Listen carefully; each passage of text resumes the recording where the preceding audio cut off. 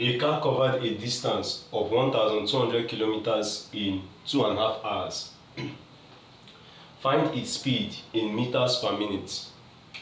Now, we need to first of all get the average speed of the car in kilometers per hour first, because the distance in kilometer and the time is in hours. So let's get its average speed in kilometer per hour. Then we convert it now to meters per minute.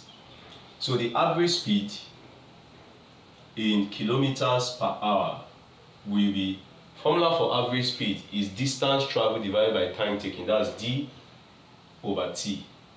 The distance from here is 1,200, okay, divided by the time. If you convert it to improper, that will be 5 over 2. Law of reciprocation, we have 1,200 times 2 over 5. 5 here, 1, 5 goes in 12, will give us 2, remainder of 2, okay? In 20 will be 4, then we add 0.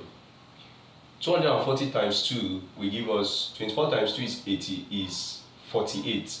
We add 1 0, that will be 480 kilometers per hour.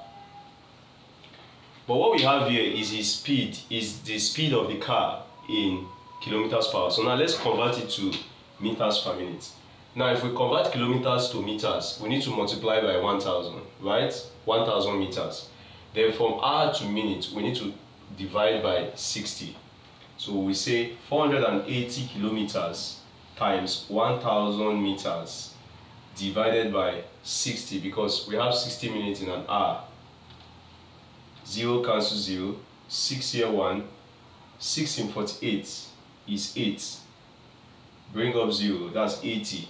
So 6 in 480 is 80. 80 times 100 will give us 8,000 meters per minute. So this is the average speed of the car in meters per minute.